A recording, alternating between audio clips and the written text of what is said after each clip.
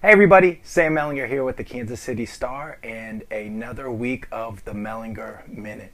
There's a little bit of a bipolar thing going on with Kansas City right now. The Chiefs won in pretty impressive fashion the other day in Houston. Meanwhile, the Royals have lost 8 of 10. It is their worst stretch of the season, dating back to late May, early June when they lost 9 of 11.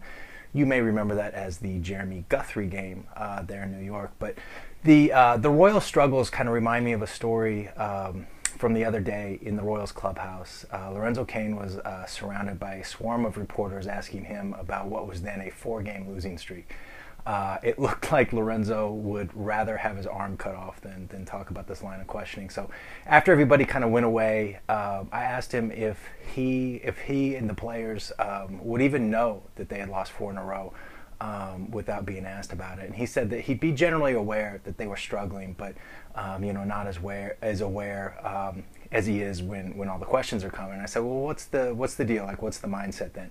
And he says it's not that big of a deal. What you want to keep though is 2-game losing streak becoming 4 games becoming 8, and that kind of thing. And obviously the Royals still haven't lost more than 4 in a row. But they have lost 8 of 10, and that's a big problem, and that is one of these skids that he was talking about needing to avoid. This has nothing to do with the playoffs. They're going to be in the playoffs no matter what. They still have a 2-game lead over the Blue Jays for the best record in the American League, but you just don't want to be playing like this. It's a group of professionals that have had a lot of success this year, and this is the exact kind of thing that they wanted to avoid. So, I think even within that clubhouse, there's not going to be panic, but I think there is a heightened level of concern right now that they need to get this thing cleaned up, and cleaned up quick before it becomes even worse. So anyway, we'll see how they do tonight. One more game in Cleveland with Chris Medlin on the mound.